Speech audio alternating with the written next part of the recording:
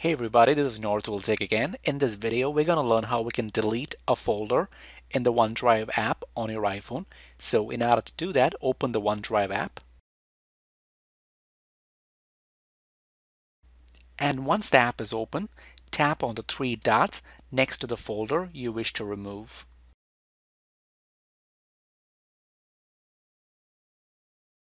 And once you tap on the three dots, you will see a screen like this. And on this screen, tap on Delete.